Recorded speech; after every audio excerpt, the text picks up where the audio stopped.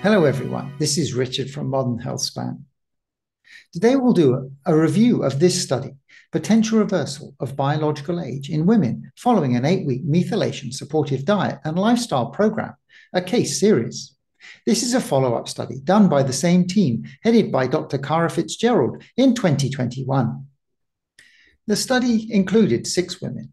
The previous one had been men only, and the interventions were lifestyle and diet-based, only with an endpoint of changing the biological age of the participants as measured with an epigenetic clock. The average age of the participants at the start of the trial was 57.9 years. The program was 8 weeks and included interventions in diet, sleep, exercise, and relaxation. There were 2 supplements, a probiotic and the other a plant-based with polyphenols, and the participants received nutritional coaching. The epigenetic clock used was the original Horvath 2013 clock.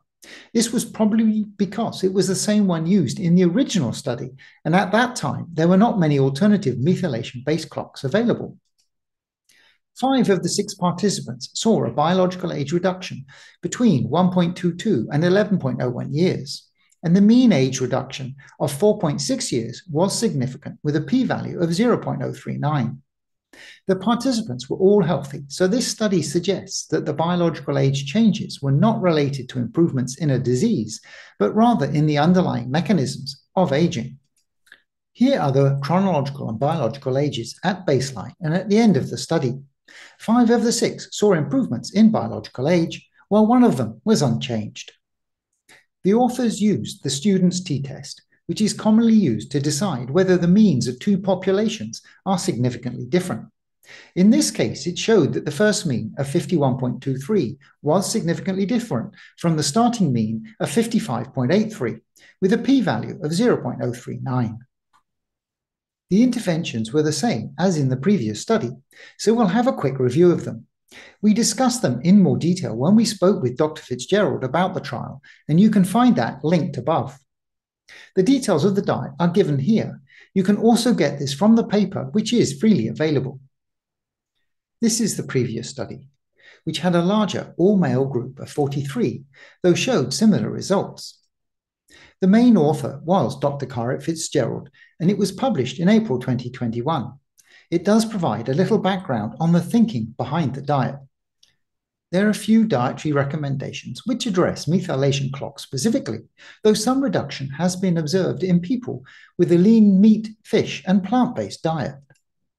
The authors wanted a more targeted approach, specifically focusing on substances involved in methylation pathways, such as betaine, otherwise known as trimethylglycine, in the TET enzymes, which remove methyl group, such as AKG and vitamin C and A, and modulation of DNMT, which is an enzyme that maintains methylation during cell division, such as curcumin and EGCG.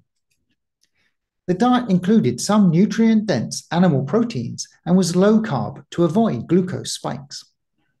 The other prescriptions apart from diet were supplements including plant polyphenols and Lactobacillus plantarum probiotic, 30 minutes of exercise per day, 7 hours of sleep, and a specific relaxation practice.